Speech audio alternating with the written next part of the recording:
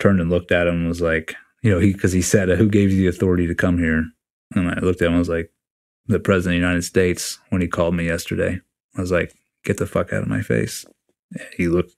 His face was like, he like walked back into his office, and I had it at that point. I was like, dude, yeah, fuck you, fuck all of you guys. I was like, in my paperwork. I mean, the admin people were cool. I had no problem with them, but just him and then the CO of TradeEd comes walking out. This happened. He comes walking out of his office, looks at me, and then goes back in his office and shuts the door. Like, these are grown ass Navy SEALs that we're talking about here. Yeah. And I'm like, dude, are we like really?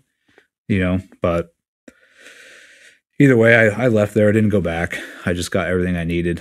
Like, the president just said I could retire and just let me go. And now you're coming after me again. I was like, this looks like you're giving the middle finger to the president of the United States. And I was like, you do understand that? And he was like, no. That's not what we're doing. Literally the next day, the president steps in again and tweets. I wake up to a tweet that said, "You will not be taking his trident.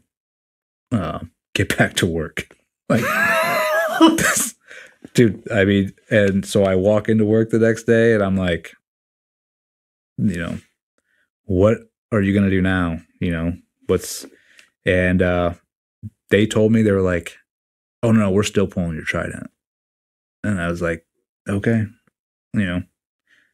I don't know where this is going, but it's like, it's not going to end. I mean, you're going up against the president. Yeah. Which, that's on you, but they never ended up doing it. They tried.